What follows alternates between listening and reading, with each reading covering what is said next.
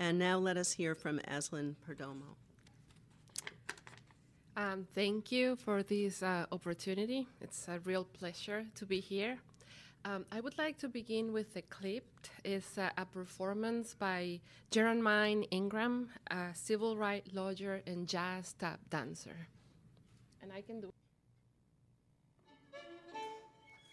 I know a thought before she speaks. Little she knows her secrets are mine to keep. I knows her whims, and I knows her moves. I act like the things she tells me, pretend that all is news. I knows her thoughts, I knows her thoughts before she speaks. I can see in her dreams, I knows her schemes, just 'cause I slow to speak. Don't mean my mind is weak. They say I should be glad she favors me, but I'd rather be a stray dog and be free. I'd rather be a dog without a bone. I'd rather be a hound without a home. I wanna be free. I gotta be.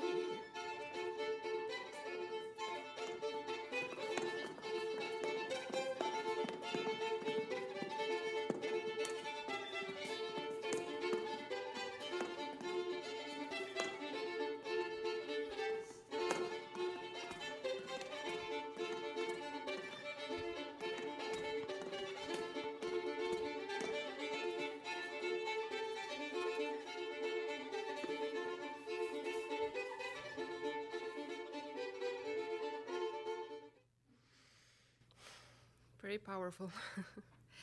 Jermaine Ingram, a civil rights lawyer and jazz tap dancer, brought a powerful performance to Brandeis University during DEIS Impact 2016, stating clearly how art, historical civil rights narrative, and academia juxtapose to inspire social transformation. I aim to exploit TAP's capacity to tell stories and illuminate cultural roots and connections, Ingram says. Her performances, in which she continues her social justice work begun as a civil rights lawyer, seek alternative ways of interpreting the African American experience, and her recitals awaken and invigorate the spirit of members of her audience. Art is an ideal vehicle for challenging the constructed social differences that lead to stereotypes and social inequality and discrimination. Through her tap dancing, Ingram confronts preconceived ideas and history, offering a new understanding on social issues. Prior to becoming a full-time artist, she worked for 30 years as a lawyer and civil rights attorney. A case in point is her performance, Freedom Underfoot, which is a reflection on the internal conflicts of enslaved, free, white, Black Southern women during the time of slavery, culminating in the dreadful final years of the Civil War in Atlanta. Specifically, she examines the complex relationship between Ona Judge, an 18th century slave, and Martha Washington. The tension caused by this power dynamic is clearly accentuated throughout the piece. When Martha Washington first left Mount Vernon to assume her role as the president's wife, she brought with her a slave girl, Ona Judge, who was probably 15 or 16 years old at the time. Judge assisted Washington in the most intimate details of her life, helping her bathe, dressing her and doing her hair.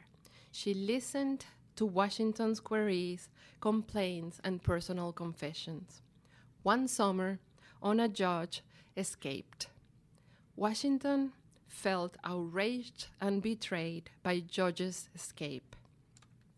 After learning about Ona Judge, the slave that inspired the creation of freedom underfoot, I could not stop thinking about the feeling of being trapped that many of us have in our everyday life, whether we're people of color, women, immigrants, disabled, mentally ill, or people dealing with the justice system.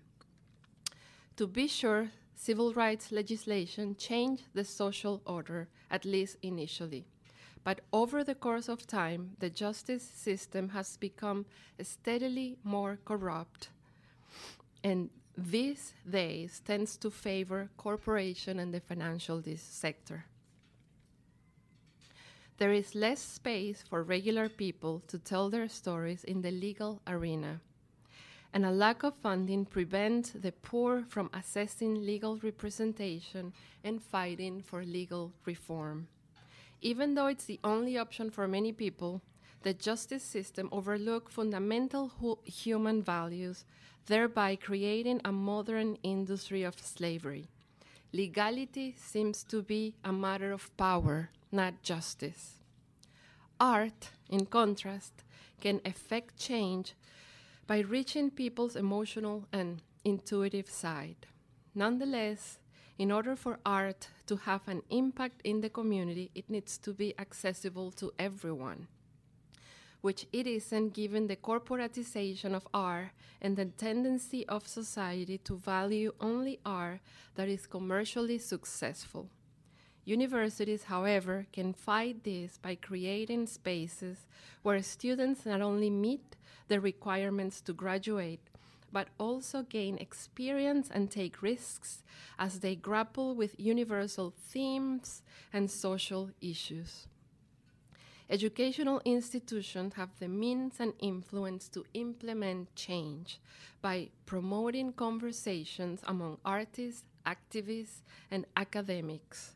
One performance at a time, one conversation at a time. Can Ingram's art awaken traditionally minded people like Martha Washington and transform the social order? Can art in an academic setting initiate change in a lawmaker's perspective? Having a voice is a civil way of protesting, denouncing, and reflecting on pressing social issues. DEIS Impact, by providing the space to these unique events to take place and encouraging evocative conversations, allows our community to move forward and improve. There is no hope for our future if we do not treat every person with respect and disregard the civil rights of others. Thank you.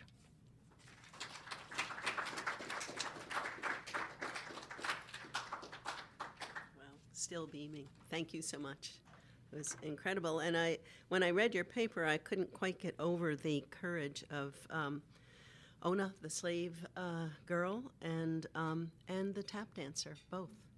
I am reminded of the words of one of our founding trustees, Eleanor Roosevelt, when it comes to courage, and she said something like this, in my best Eleanor voice. Courage is so much more exhilarating than fear, and in the long run, it's easier. One must do what one thinks you cannot do. Now, pretty good, right? That's good.